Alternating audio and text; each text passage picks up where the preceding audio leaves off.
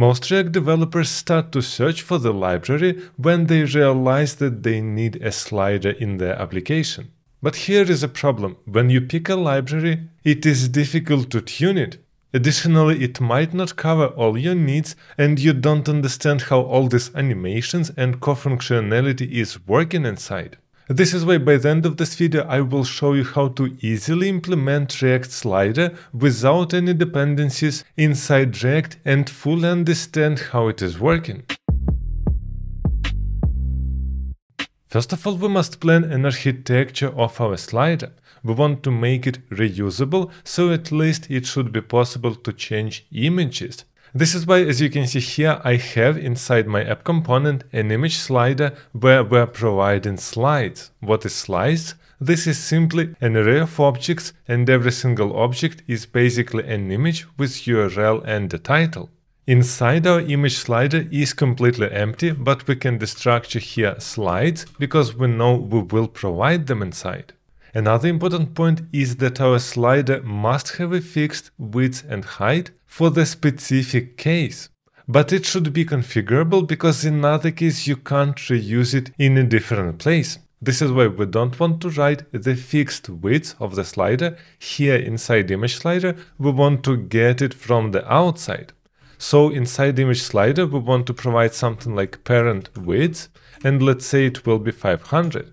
With this approach, our slider will be configurable. Now before that, I want to apply some styles on our parent component. So let's write here some container styles, and we first of all need our width. Let's do it 500 pixels like we provided a value. Then we need some height, 280 pixels, and margin 0 auto. Now on our div, let's add a style property, container styles. And you might think, okay, why are we not writing CSS in a separate file? You can totally do that, it doesn't make any difference. So now we finished with our parent, let's implement an image slider. First of all, let's write some markup. So what do we want? First of all, it will be a div container with styles of our slider itself. Then let's keep it simple at the beginning and just render images. So I want here an additional container for our images and one more container. And you will see why we need so many containers in a second. Now inside here we can render our images by mapping through our slides. So here we're getting a slide and the slide index, and each slide will also be a div, because we will add an image not like an image, but as a background image on the div. As we're using map here, we must provide the key, which will be a slide index, because all our slides are unique. And as we want to tune background image, we must provide it in our styles. So we can write it like this. We want here some function like getSlideStyles with background.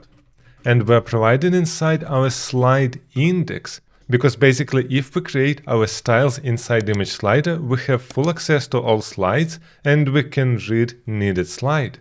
So let's create here on the top our getSlideStyles with background, and we know that we're getting a slide index as a parameter. And this function must return for us an object where we can provide a background image. And this is actually a string of URL. And here we can provide a variable. It will be slides slide index to read this specific slide .url. Let's check if it is working. We need to inspect our element. This is fine that we don't see anything, but here is our div, which is parent, and inside our divs we need to render 5 divs. Here we have them, and the images are correctly placed. This is exactly what we wanted to achieve. Now we simply need to style this div. So before our image slider, I want to create some styling, like for example slide styles, and it will be an object. The idea is that now here we can provide these slide styles inside and spread them. So our slide will get slide styles plus background image. As we want to make it flexible, we should not provide fixed width and height. So we want here width 100% and we want height 100%. We also want a border radius 10 pixels and background size. And our background size will be cover, and we want a background position. It will be center. But as you can see, our slide styles doesn't have width. How will it work? We're getting here inside our image slider not just slides. As you can see here, we are also providing parent width. So we can use this value and write here that we're getting width, which will be a variable parent width and pixels. In this case, we will use this variable and not some styles. Our styles are fluid. As you can see now in browser, all these styles are applied and we're getting height 100% and width is 500 pixels. This is a value from the parent. But we still don't see all these images because we didn't style our parent blocks. So first of all, here let's start with style for our slider. So let's create slider styles. So here we need an object, slider styles, and we need just two things. First of all, position must be relative, and our height must be 100%. Now, additionally to that, I think we have one div too much. We don't need such a deep nesting, so I will remove this div, and we just need to style this div. So let's name it maybe slides container, and let's create here on the top an object just with height 100%. In this case, our images should be rendered. But as you can see in browser, it does not work. And here we see div styles object. It happens because it should be not styles, but style.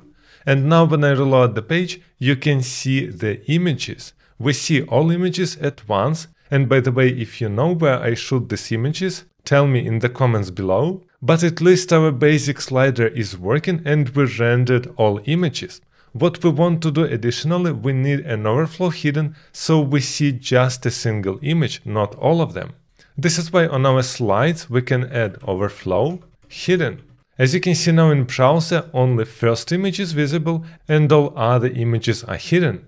Now let's add some arrows to control our slider. This is why here before our slides I want to have one more container. And here we want two divs, go to previous and go to next. So here I will put a back symbol and a front symbol. Now let's style them. So I want here style left arrow styles, and we also need here right arrow styles. Now here on the top, let's create them. First of all, we want it to be position absolute because it must be on top of the image. It must be centered. This is why top 50%. Left will be 32 pixels. We want to use transform with translate 0 and minus 50%. So we're moving a half of our arrow. Then font size will be 45 pixels. We want white color. Z-index must be 1 because it should be on top of the image. And our cursor must be pointer. Now we want almost the same for our right arrow. And we might reuse somehow the styling. I don't see any reason to do that. We can just copy-paste this object. And the only difference here will be that right side will be 32 pixels and all other stuff is staying the same. As you can see in browser, now we're getting these two nice arrows, go to previous, go to next, and we just need to bind an event to it. And this is exactly why we're building all business logic without libraries in my middle to senior front-end bootcamp, because it will teach you how to do it on your own and control it fully. But in order to implement previous and next, we need to know what image we see right now. This is why I want to store the index of our current image. So we can create here current index, and we need also a setter, so set current index. And we're using here a useState hook, and initial value is 0. Now we need two functions. First of all, go to previous, and also go to next. But here is a twist. When we're clicking go to previous and we're on the first image, we want to jump to the last image. And when we're on the last image and we're hitting next, we want to jump to the first image. So let's cover this logic also. We need to know if this is a first slide. So is first slide, it means that current index equals 0. And now we need to calculate our new index. And we're checking if it is our first slide, so we're going to previous, it must be our last index. So it will be slides length minus 1. In another case, it will be just current index minus 1. And after we calculate our new index, we can just set it. So set current index, new index. But what about go to next? We're doing exactly the same, but we need to know if it is the last slide. So is last slide. We're checking that our current index equals our slide's length minus 1, so it is the last slide. Now we're calculating our new index. In this case, we're checking if it is the last slide, we want our index to be 0. In other case, it will be current index plus 1. And we should not forget to change our current index to the new index that we provide. So we created these two functions, but we did not use them. So let's add here a non-click event. On our previous, it will be go to previous. And we also need a non-click event, go to next. Let's check our logic. I'm clicking on the arrow, but as you can see in browser, this arrow doesn't react at all. Is our code wrong? Not really, but just to remind you, we simply rendered all slides, we never used our current image. So basically what we need to do, we need somehow to translate the position of the image so we see exactly the image that we need to see. And also all our images should be not vertically, but horizontally. In this case, we will see that animation later. So inside our slides container, I want to create one more div and wrap our slides with it. And here we need a style which we need to calculate. So it will be get slides container styles with width. And now here inside our component, I want to create this function and it must return for us styles which are dynamic. But as we're using here styles with width, I propose to change the name of this slides container and name it slides container overflow styles. In this case, it will be clear what it is about. So let's rename this element, it was here. And now we're talking about slides container with width. And we also need some basic styling here. So let's create here slides container styles. And first of all, I want here a display flags, so they are not in the column, but in line. We also need here height 100%, and we should not forget to use flags as a string. And now we can use this slides container styles inside our function, get slides container styles with width. So here we want to get our slides container styles and additionally a width and a translate. First of all, what is width? In our case, it will be our parent width, which we are multiplying on slides length. Just to remind you, we have one huge long container and we need to set a correct width. Additionally to that, we want to move this container to show exact image. So here we want to use transform and it will be translate x, and here we have minus, then current index, multiply on parent width, and don't forget here pixels. Let's look in browser, and before we check if it's working, let's understand how it is working. So here is our div, and as you can see the width is 2500 pixels. So this container is enormously huge. It is like all our image in the row. And now we have this transform translate, and we will update this value like this. So we're just changing this value, and as you can see the image moves. And we want it to go to the minus, and we see then the next image and the next image. So this is our idea. Now what is happening? I click on the arrow, and as you can see the image changes. Realistically, it is not changing, we see all images at once, but with overflow hidden, we see just a current image, and what we are doing when we are clicking, we simply on the container translate the position, and we see another image. And with that, our basic slider with arrows is working. Most importantly, when I'm clicking previous, it is jumping to the last slide and with next to the first slide. But really often on our slider, we want to have dots here on the bottom with the amount of slides so we can jump to the specific slide. We can easily do that by adding one more container after our images. So let's create here a div, and inside we want to render a dot for every single slide. So it will be slides map. We're getting access to the slide and slide index again. And we will render a div with the dot inside.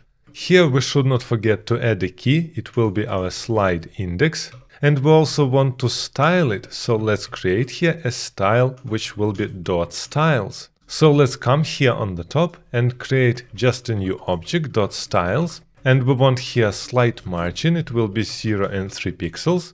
Then cursor pointer and bigger font size, so let's make it 20 pixels.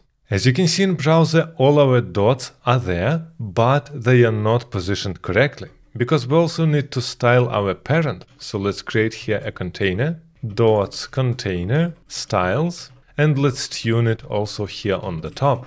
We just need here our display flags and justify content center. Let's check in browser. As you can see now our dots are positioned correctly in the middle of our slider. But we still need to implement an event to go to the specific image. For this we can create an additional function and let's name it goToSlide, and inside we need just a slide index to change it correctly. And what we want to do is just call setCurrentIndex and provide a slide index inside. Now we can use this goToSlide function for our dot, so let's add here a click event, and it will be goToSlide, but as we need to provide a slide index inside, we need to call it like this.